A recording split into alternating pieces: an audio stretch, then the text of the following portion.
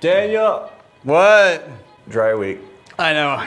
What better thing to do when we can't drink whiskey is to watch other people drink whiskey. Why are we doing this? All right, so we picked a handful of the most iconic whiskey moments in mostly film, some TV, and definitely mostly Scotch. Throw on the like if you're into it. Here we go.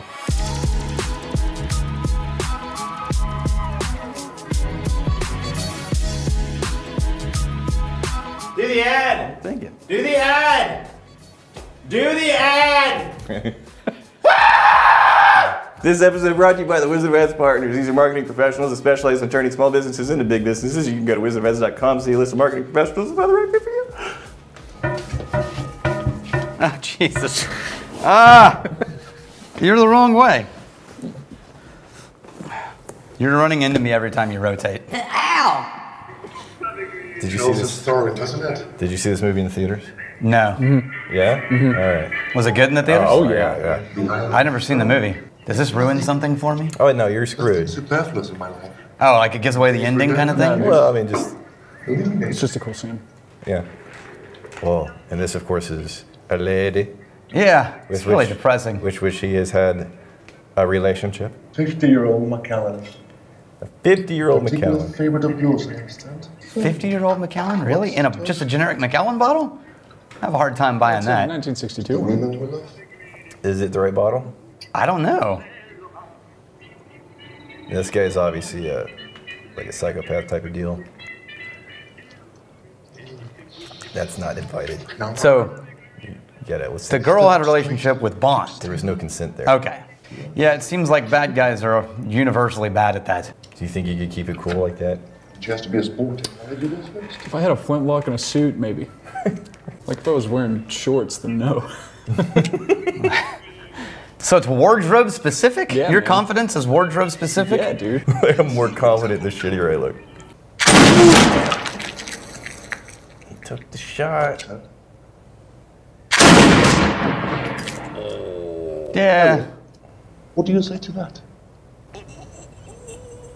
This was released in 2012, Yeah. an exact 50-year anniversary after the first James Bond movie, Dr. No. It's 1962, and they pull out a 1962 Macallan. Okay. Right?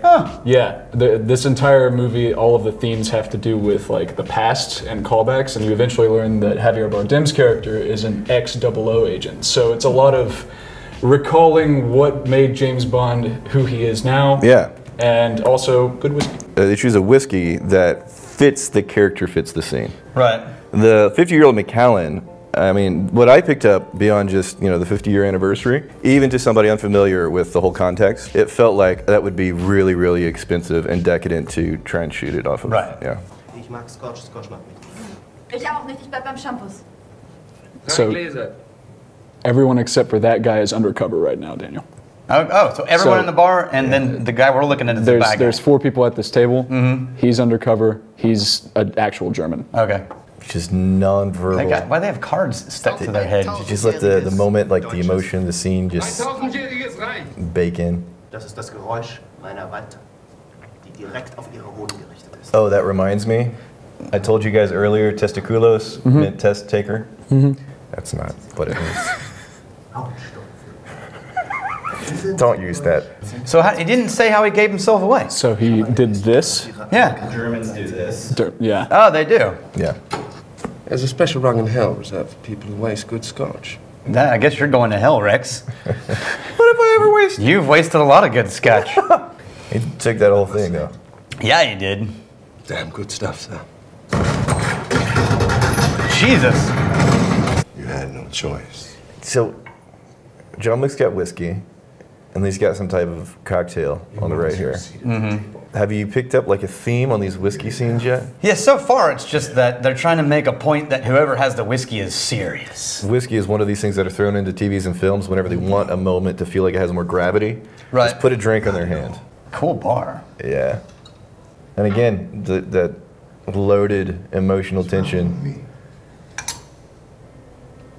It's just the threat of violence at any moment. Glenlivet, everybody knows what it is. It's a really well-known brand. Right. And so it's going to be remember, this is pop movie, right? Okay. This is pop action. Yeah. Right. I wonder how many of these movies But not Macallan. had some type of brand deal involved. If they named it, they had a brand deal involved. Okay. Iron Fist? No. I saw Daredevil, Right. but not this one. Yeah, did you? I started to watch it, but the guy was so whiny. I agree. So whiny. 1000% Like such agree. a little punk. No, like we haven't talked about this. Anybody with blonde hair really just can't be trusted. How you doing? We have to celebrate. We have to celebrate. Oh, yes. Wait, explain this to me. All right, so they're not trying to kill each other here. Balvenie, 40-year-old. This is supposed to be the best single malt. Balvenie 30? Hold on. It's early to be 40? Jesus. he's- That's expensive as shit. He said it's the best single malt of all time. Well, Yeah, it's. Oh. And there we have the emotional turmoil. $5,000. Yeah, she threw. He just shattered a $5,000 when you get bottle. when you get that of Iron Fist money, though, you can just throw it around. Yes. Colleen's pap smear. A television classic. That's my chair. He plays his role so well. Yeah, I mean, locking eyes and then raising up, and Yeah. That's right along. that's my chair. Oh my goodness. Rest, yes. What is that? 40-year-old Brookalatic. I only drink this when I'm practically suicidal. The handheld symbol of emotional turmoil. Yeah. It's holding true so far. And he's slow rolling it too. The only one that really got animated so far. The guy who broke the bottle. Yeah, and that was the most ham-fisted piece of content we've seen so far. Yeah. It's been a long time since I've seen this. I'll have what he's having. Alrighty. Double Chivas on the rocks. Double Bring him 2 doubles so he can catch up. Scotch drinker? That's my kind of guy. Gentlemen. If you're gonna put one on the rocks, then Chivas, that's a good one. That's the might as decent well. one? Yeah. Yeah, it's slightly smoky blended scotch. No emotional turmoil. Oh, yes. Yeah, the emotional turmoil is that his family is across the restaurant without him. Yeah, I guess it's indirect tension. He's drunk. Help you, man? Oh, sorry I'm late, but after all those scotches, I had to piss like a racehorse. So that wasn't, as heavy, but that is something that I think whiskey is often used. Is whenever there's one character that has almost like an authority figure dynamic. And you're trying, like the good old boys club type So you're establishing that, like, I drink whiskey, I'm in charge. Yeah, and it's usually scotch. Because there's an overall image of, like, whiskeys for adults. Yeah. And when you're taken seriously, you're going to be switching to whiskey instead of what you normally drink. Harrison Ford again. Yeah, he's great. Yeah. I bet he really drinks whiskey in real life. There was a Blade Runner release. Yeah, we have that bottle. Yeah. That's why I know it's a Johnny Walker. It's a blended Black. scotch. It's not, like the whiskey itself wasn't anything special. But the bottle is cool. It's like a cool design. I have a theory about the reason why a lot of these conversations and moments happened over a bottle or a glass of whiskey. Why is that? If people need to have a very serious exchange, like a tense dialogue, they need something in that exchange where tension in the moment can be angled towards. Because if it's just one-on-one human beings, right? If 100% of that back and forth is aimed at each other and there's no escape mechanism, right? If things are getting a little hot, but then every once in a while you realize, like, this is getting a little much, I'm going to put my attention here for a second.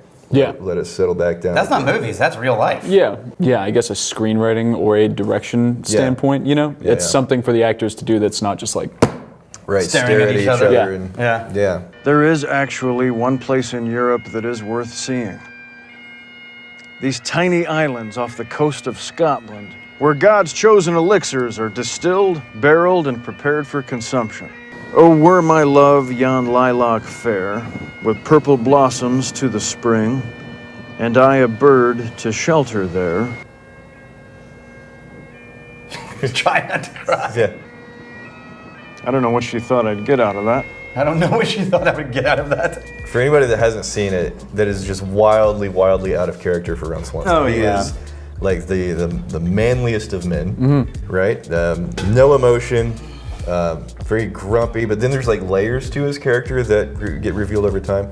I think Lagavulin as a whiskey and Ron Swanson as a character absolutely perfect. I was surprised originally that they didn't go with a bourbon because he's so much of America character. Because if he was just doing the bourbon thing, I think that would have been what he would reach for if the writers were okay with him being that cliche. He has an entire YouTube series, Tales of Whiskey. Nick Offerman. Yeah. He's like the spirit animal for a lot of whiskey drinkers out there. Yeah, absolutely. Suntory. I haven't seen all For of a this. good time. This is one of my favorite movies of all time, by the way. Turn from the right or turn from the left? 彼の方はもう準備ができてます。時に左から振り向けばいいのか、右から振り向けばいいのか。With intensity. Is that everything? I mean, it seemed like he said quite a bit more than that. For relaxing times, make it Suntory time. So basically there's this huge back and forth of not understanding what the director's saying, a lot of frustration. This is one of my favorite movies of all time, though. Yeah? The reason why I like it is because I think it so perfectly captures that feeling when you are away from home in a foreign space. It doesn't even have to be in another country, it's just an unfamiliar environment. Right, and you latch on to anything that feels comfortable and familiar. Right. And it ends up being this story of these star-crossed lovers that can never get together for so many reasons. Yeah, that's what I remember being really... Sorry, Rod, what was that? Whiskey. Wait, is he pronouncing the H? What? You're saying it weird. Saying what weird? All of it. Where do you get off? You must have some... It must have been hard to do as a dialogue, to remember when to use it and when not. I will forget it. Wait, he added an H to will. There's no H in that one. Why did he do that? Whiskey. What are they going to do if he calls a safe word? What are they going to do? That's the entire point of this movie. Literally nothing. It's the entire point. The safety word didn't help. Yeah, no kidding. A little slow tonight, isn't it? Dude, just right at the camera. Yes, it is, Mr. Torrance. Because I just happen to have 2 20s and 2 10s right here in my wallet. White man's burden, Lloyd, my man. White man. Now, I don't know if you can see it on the screen. It's actually Jack Daniels. It's a Jack Daniels bottle. It's a Tennessee, So a lot of people get all bent out of shape. So they're all bent out of shape because they're arguing about whether or not it's actually bourbon or... Right. Oh, Lord. Yeah. If somebody walked into any bar with the energy that Jack has right now, and you're throwing that at the bartender, that bartender is not going to respond. That was one of the things that made this feel like a really off, otherworldly, weird, creepy, because the bartender is just acting like it's totally normal. Like deadpan. Yes, sir. If you give me $70, I will give this psycho man an entire bottle of whiskey. Yeah. Is it 70? 2 20s and 2 10s right here in my 60, wallet. right? Oh, yeah, shit. Math. Math. I didn't go to math school, all right? There's a school for math? Apparently, I didn't Just go. for math? So, Daniel. Word. I think we should celebrate our foray into the world of cinema by reenacting one of these scenes. I mean, I guess it's happening, man. So, first we establish this is 0-year-old Sparklets. Particular favorite of yours, I imagine. To the women we love. Okay, you ready? Yeah. Oh, Jesus.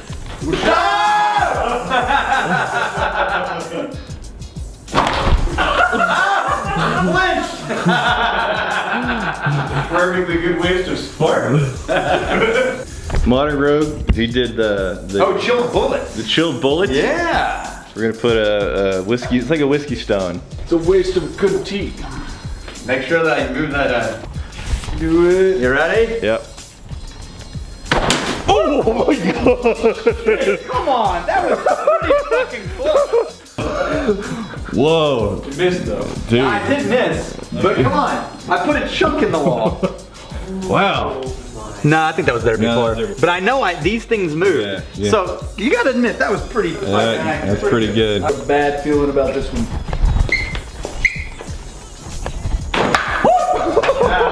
wide. Wait, why don't we just do this? Hang on.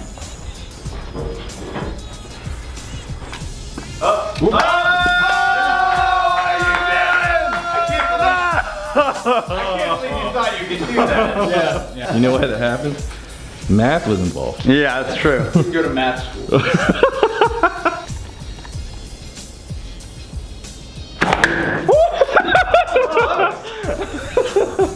Dude, straight back. Getting fucked. This is all getting everything's These are some small big ideas.